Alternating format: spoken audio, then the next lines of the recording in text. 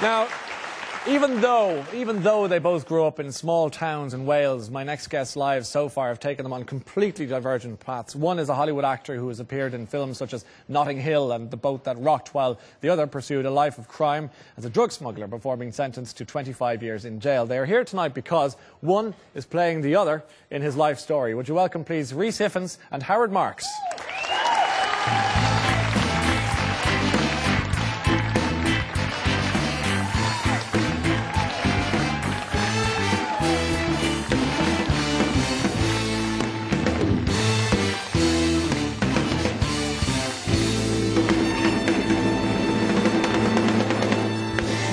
Welcome, gentlemen. Thank you very much. Howard, the last time you were on this programme was obviously different presenter. It was Gay Byrne at the time that you were here. Yeah. And you finished the programme and you had people to greet you outside the building. Is that correct? Yes, I know the incident you referred to. What happened? Well, Gay asked me, okay, if I had any dope on me. I didn't want to lie to him, so I said yes. And not realising he was going out live, really, you know, I just sort of thought it was pre-recorded or something. Next time, go back to the green room, the Garda are there. So we're all, including Tim Murphy, the professor of law at Cork, we're all trying to hide the dope now because the Garda are there. In the end, they only wanted to know where I was staying. So I made up a name of a hotel and they went away. Okay. I'm sure Tim Murphy wasn't anywhere near the scene, just to protect his dignity and respect in this sense. But where did you hide it? No, he was. Oh, was it? Just stop. Where did you hide it? Under the waste paper bin in the green room. Okay, it's probably still there. He's hiding it in me tonight, yeah. That's why I'm a bit uncomfortable, yeah. Oh, did you have a few before you came on? Yeah, I'm Howard's mule. Oh, God, tell me you're joking. Huh?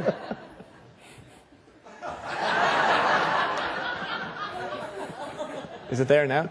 Huh? Where is it? It's waiting for you, honey. Hey. It's going to be one of those days, I think. But how did you go, back from, smoking a few joints and doing what so many people do in college to becoming this international drug smuggler? How did the transition occur? Well, it was very, very gradual, Ryan. You know, it began with me smoking a joint, liking it, reacting, I think, rationally, yeah, and having another one, and another one, and another one, and and ended up being stoned 24 hours a day, wanting to try more dope, not being able to afford as much dope as I wanted to try, becoming a small-time dealer, becoming a bigger dealer, then becoming a very big dealer. Yeah. And very big dealers meet smugglers because smugglers need them to sell their gear. Yes. So I became a smuggler. I got attracted by that profession. So 5 years after my first joint, I'd forsaken academia and become a dope smuggler. You were in Oxford, weren't you? Isn't it? Yes. You were studying and so on, and then you decided that there was another world out there for you. Yes, I noticed I'd made a career shift without really realising it. Yes, absolutely. You were caught, of course. Can you tell us how and when you were caught? Yes, I was caught in 1973 as a result of moving hashish from Europe to America inside the equipment of rock and roll bands. I mean, at that time. Any bands we might know? Yeah, Pink Floyd. Of course. There's a shock. Genesis. Well, that's a big shock, actually. Eric Clapton. ELP. Yes. They didn't know it was happening. It was in their speakers? Yeah, it was in their speakers and amplifiers, yeah. Okay. They used to hide it in there. They didn't know it was happening because, well, for security reasons, and they were getting paid with a lot of money anyway. Okay, and then the catching element of it? The catching element was one speaker was inadvertently left behind in transit in New York airport, was sniffed out by a sniffer dog and caught. Investigation made, and I was implicated. And imprisoned for how long? Actually, I skipped bail on that one. Yeah. But eventually got caught on something completely different. Yes. And ended up doing a total of 9 years in prison. Horrific experience in prison, or not so bad? Not horrific, no. No. I mean, I think small on the scale of tragedies. I mean, like the grief I felt, for example, didn't compare to the grief I felt at the death of my parents or something like that. Okay, so you contextualise the experience entirely. Yes, yeah. And I think I emerged a better person when I went in. Sure. I'm not advising people check in or anything. No, I appreciate that. Rhys, were you aware of Howard's story growing up from the news and the papers and what have you? Yes, it was. You know, it's how many years ago? You know, I always make up a number. You know, but you know, 15, 16 years ago. You know, I was a Welsh teenager. Yes. And suddenly, you know, my generation was presented with a Welshman who was. I remember a specific interview on television when Howard was at the foothills of incarceration in Welsh. You know, my generation kind of needed a pirate and an outlaw and an elder spokesman. Yes. You know, and I was, you know, deeply moved. You know, as were many of us. You know. Yeah. By his story. And yeah, so it was great for us, but I mean it meant nine years of incarceration for Howard. For him. But yes. it was, you know, it was that you know before that, you know, our kind of what we were presented with as you know, Welsh youth were, you know, singers and sportsmen, you know, none of which I cared for greatly. You weren't into that so much. And then the coalition of forces here, how did you guys then become friends and partners in crime? Go on then. Okay. The Super Furry Animals, yes. A band for whom Rhys once sung, brought out their first album, which coincidentally was about the time of my release, which was accompanied by some publicity. Yes. They wrote a song about me and invited me to come and listen to them play in Pontypridd. And Rhys was one of their guests. I think we were sleeping on Dav's floor at the time. Yeah. And came up, you know, I was introduced to Rhys, and he brought out a packet of cigarette papers and asked if I would sign them. I said, yes, signed them, looked at it rather disappointedly and said, no, I meant every one. You know. All of them? Yeah, all of them. Yes. And from that moment, you know, we could tell the humour in each other, and we talked about what we were doing. I said I'd just written a book, I'd hope it'd be published soon. Yes. He Mr. said Nice. he was going, yeah, Mr. Nice. Rhys said he was going to be a really, really good actor soon. So we concluded, and all this is on film, because coincidentally enough, someone filmed the entire thing, you know, someone with an amateur video camera. And we decided between us that should my book ever get published, should it be made into a film, should Rhys become an actor, he would play me.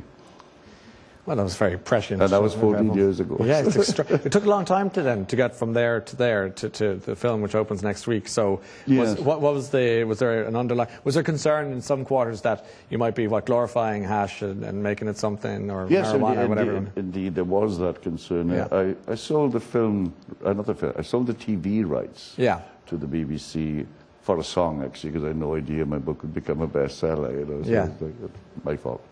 Sold it for a song, and then the BBC realised that there were certain non-PC elements about it, and you know, like I think we've got the same over here in the Republic. I mean, there's a licence fee that's paid, and it all goes to one channel. Well, the feeling would be, I suppose, in certain quarters that sometimes marijuana or whatever might be, it might cause, if taken in excess, like booze to the liver, marijuana to cause psychosis or what have you. That, you know, and that there'd be a concern about that.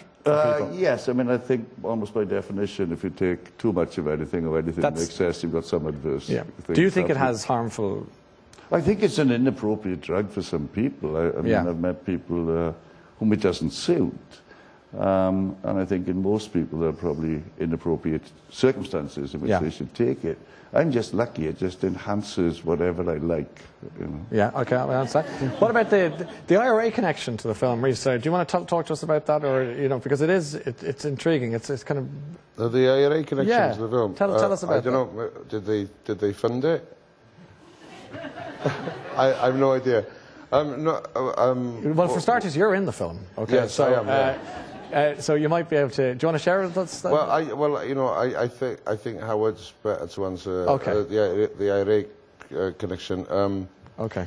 Are either of you? Are you still on a personal level? Yes. You know, I find the MI6 connection far more disturbing than the IRA connection. Yes. Well, we'll go with the Irish angle here, if that's okay. Of course. Yeah. And Howard, you might explain it to us. Yeah, I mean, I met during we're talking about late 60s now, very early 70s, when part of any sort of left-wing agenda in the UK included wanting to legalise drugs, wanted to get the Americans out of Vietnam, getting rid of homophobia, getting rid of racism, and support for the Catholic minority in Northern Ireland. It was at the time that Harold Wilson sent in the army to defend the Catholics. You know, it was a very, very different perspective than people had later. So that was part of our left-wing agenda. London underground magazines, left-wing magazines, newspapers would be interviewing sort of IRA members. Yeah. And Jim McCann appeared as an IRA member being interviewed in some of these newspapers. I met him fully believing, you know, that he was an IRA member. Yeah. It so happens he's the only person that the IRA have ever felt the need to deny that he was a member. They haven't said that about anyone else. That tells its own story. It does say David Thewlis, of course, plays him in the movie. We've got a clip of it, if you wouldn't mind. Oh, have you? Yeah, it's good. Oh, yeah? Yeah, it's really good. How soon can you send the Nordal? What the fuck's Nordal? Wise up, you have to use codes and false names. Nordal is hashish. Nordal. Hey? Right. Listen, a word of advice, Howard. When you come back, don't fly here, fly somewhere else. Do the last bit by train or bus, car, whatever. Hey, Gus, this is Howard. Hello, Gus.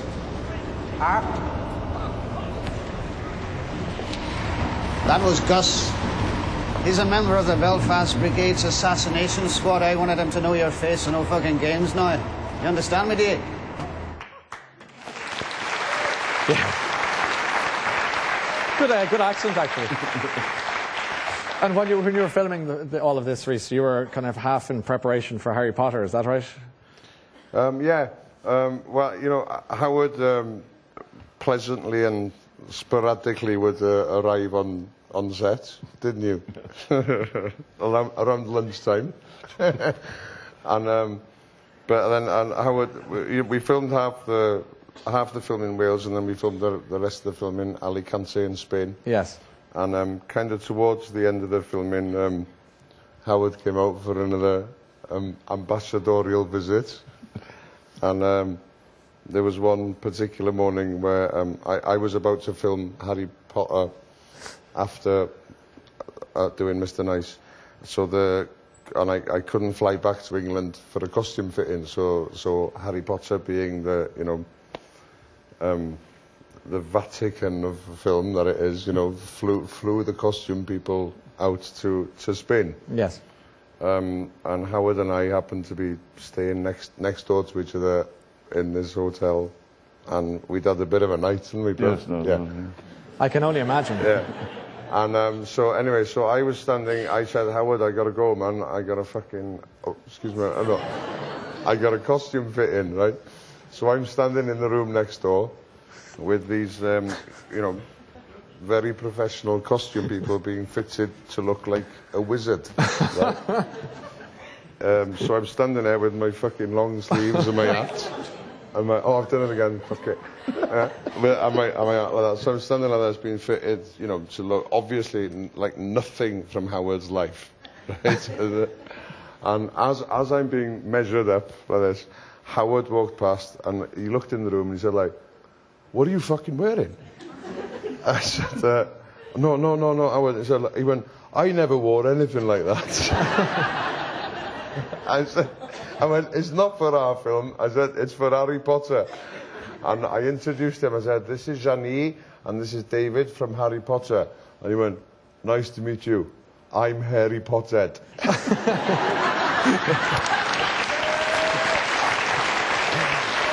Oh,